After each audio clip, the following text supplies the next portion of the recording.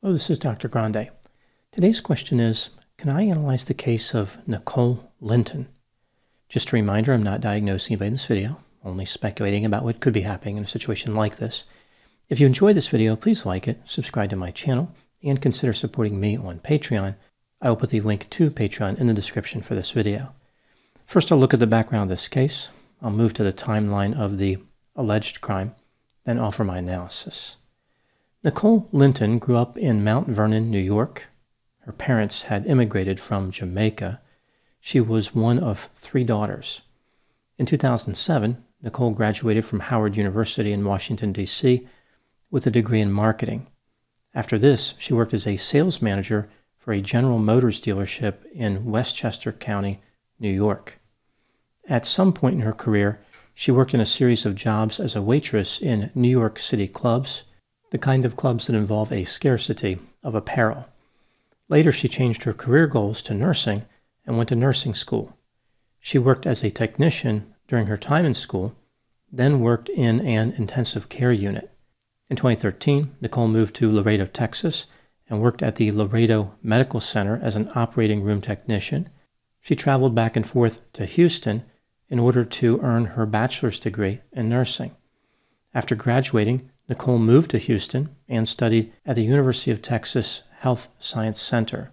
Nicole appeared to be performing quite well as far as her career advancement, but she was having some trouble with her driving and was involved in several motor vehicle collisions.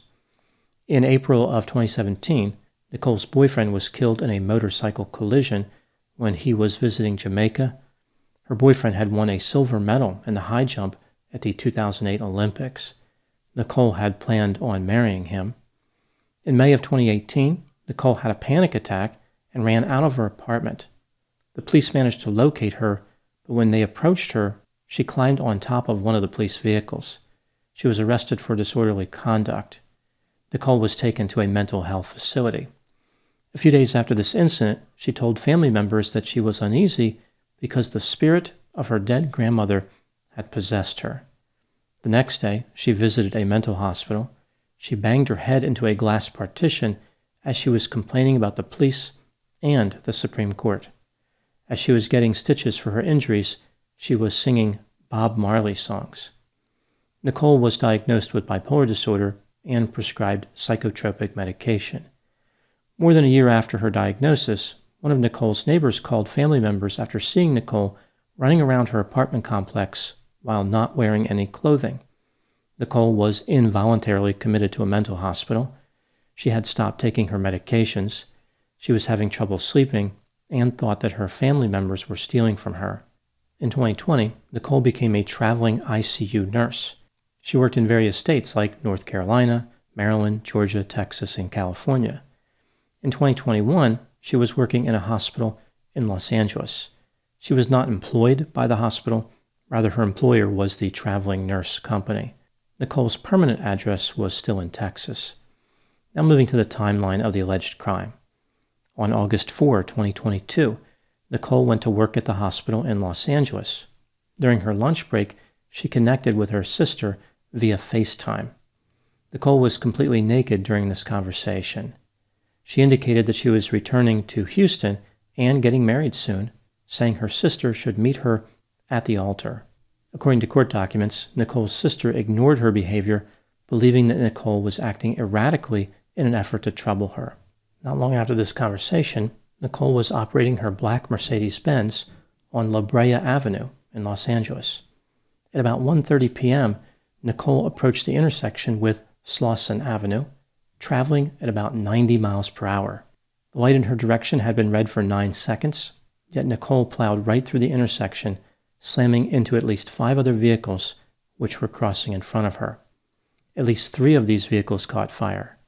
5 people were killed, including a woman who was pregnant. Nicole's Mercedes caught on fire and came to a rest after hitting a light pole. She had a broken wrist and a broken foot. No drugs or alcohol were detected in Nicole's system. Nicole was evaluated by a physician after her arrest. The physician said that Nicole had no recollection of the events that led to the collision, although there's really no way that this can be determined for certain. It seems like this is something that Nicole reported and the physician was simply taking her word for it. She said she only remembered lying on the pavement and seeing her car on fire. Nicole was charged with 6 counts of murder and 5 counts of gross vehicular manslaughter. She is facing 90 years to life in prison. She agreed not to practice nursing while her case is pending. Considering that she is in jail, this concession appears to be academic. Now moving to my analysis. Here are my thoughts on a few areas that stood out to me in this case. Item number 1. Nicole made a positive impression on many people who interacted with her. She was described as highly motivated, inviting, and kind. She was an extremely hard worker who was motivated to succeed. At the same time, some people who knew Nicole had concerns, even before clear mental health symptoms were evident. For example, people said that Nicole had a tendency to become gloomy. She would get upset about being alone. At one point, Nicole became trapped in a cycle of partying and drinking. She would frequently visit clubs. Item number 2. Nicole's mental health symptoms appeared after her boyfriend was killed in a motorcycle collision. Over the course of 4 years, her symptoms became progressively worse, and she was non-compliant with treatment. There were multiple behaviors that appeared to indicate that Nicole was disconnected from reality. For example, believing that her dead grandmother was possessing her, accusing her family members of stealing from her, being arrested for standing on a police vehicle, running around without wearing any clothes. When she was in Los Angeles, she said her coworkers were acting weird toward her. Nicole tried to harm herself on several occasions, and of course, she was a terrible driver. Which brings me to item number 3. The prosecution said that Nicole had been involved in 13 collisions in Texas and California. Just a few examples. In 2013, when she was in Laredo, she did not accelerate when a traffic light in front of her turned green, and a car slammed into her. She was not found to be at fault.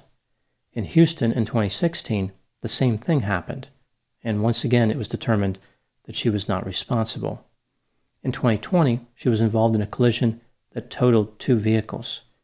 Her defense argued that Nicole's driving history was not as bad as the state represented. They said that she was involved in no more than 3 at-fault collisions, with the most recent being in 2014. I know that they think they were helping Nicole, but they weren't really making a good case. She doesn't really seem like a safe driver.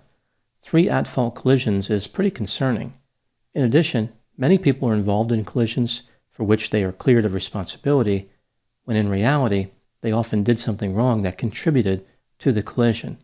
There is a difference between being not guilty and innocent. I'm amazed that any insurance company would still issue a policy for Nicole after 13 collisions, or if they would, that she was fine with paying such a high premium. Although Nicole probably made good money as a nurse. This brings me to item number 4. In the 2 years preceding the fatal collision, Nicole had 6 different nursing jobs in 5 different states. Many people wondered how this was possible, including Nicole's own defense attorneys. Nicole did not have any criminal convictions. She had been arrested for disorderly conduct, but I imagine with her mental health situation, the case was dismissed. When considering the lack of criminal convictions and the fact that Nicole was able to evade responsibility for several of her motor vehicle collisions, it makes sense that her employer did not have any reason to deny her employment. They're not allowed to discriminate against her based on her mental health status unless the symptoms interfere with the core responsibility of her job. Nicole was traveling around quite a bit.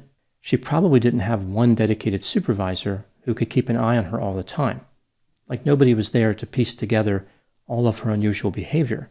No one was there to detect the pattern.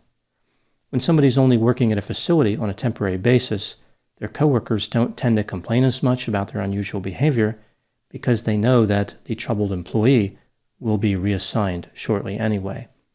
Just like Nicole retained her license to drive, she retained her license to function as a nurse.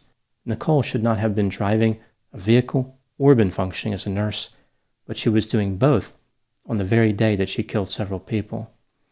Item number 5. It seems clear that Nicole is headed for a mental health defense.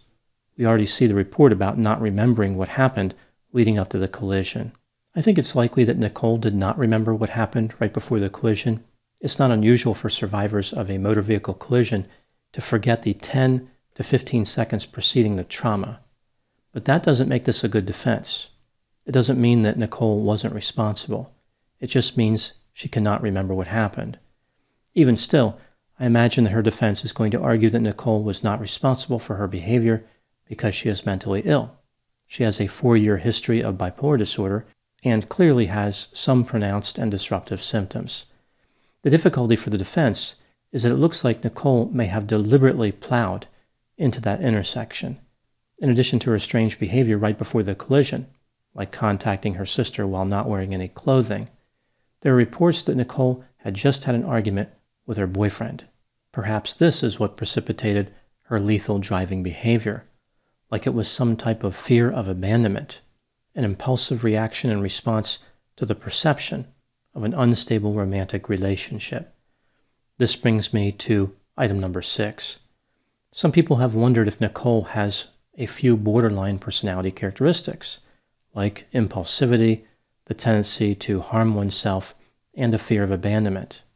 This is consistent with the argument with the boyfriend theory, as well as reports that Nicole was worried about being alone. Perhaps when her boyfriend died in 2017, Nicole perceived this as the ultimate rejection. His loss triggered borderline traits, which led to increasingly reckless behavior. Perhaps these traits and the stress she was under activated the bipolar disorder symptoms. This led to the psychosis. Bipolar disorder and borderline personality disorder are considered distinct classifications, but the degree of overlap between the two disorders has led to various theories that the disorders are connected in some way. Some researchers have even theorized that borderline should be considered part of the bipolar spectrum. They argue that individuals with borderline are at a higher risk to develop bipolar disorder, much like individuals with paranoid personality disorder are more likely to develop schizophrenia. This is an interesting theory, but research on this topic has demonstrated that bipolar disorder and borderline personality disorder are independent. Some people may look at the 10 to 25% co-occurrence rates between bipolar disorder and borderline and say there must be some connection. I think the connection is that mental health clinicians don't always understand the differences between the disorders. Diagnosing is one of the weakest areas of the mental health professions due to its complexity. Clinicians look at the symptoms and go back and forth between bipolar disorder and borderline, unable to construct a clear clinical image that strongly leans one way or the other. Another major problem is the fact that borderline is viewed negatively by society. Clinicians are aware of this perception and therefore avoid giving clients a diagnosis of borderline. The clinicians think that they are helping their clients, but they are not. If a client is diagnosed with bipolar disorder when they actually have borderline personality disorder, the client is going to receive treatment which is not tailored to the disorder that they actually have. Both disorders are serious, and both come about due to factors that are not the client's fault. Even still, a person needs to be responsible managing their symptoms, which brings me to my final thoughts. Nicole Linton killed innocent people using one of the most dangerous weapons that people regularly have access to, a motor vehicle. Her victims were just minding their own business, going about their day, when they were struck by a 4,000-pound missile. Nicole made her problem into their problem, which is selfishness that society cannot tolerate. Regardless of arguments with boyfriends, conversations without clothing, wedding plans, or being possessed by dead relatives, a person with a mental disorder bears some responsibility in maintaining compliance with treatment. Society is sick of excuses after horrific events, and it has every right to be. Those are my thoughts in the case of Nicole Linton. Please put any opinions and thoughts in the comment section. They always generate an interesting dialogue.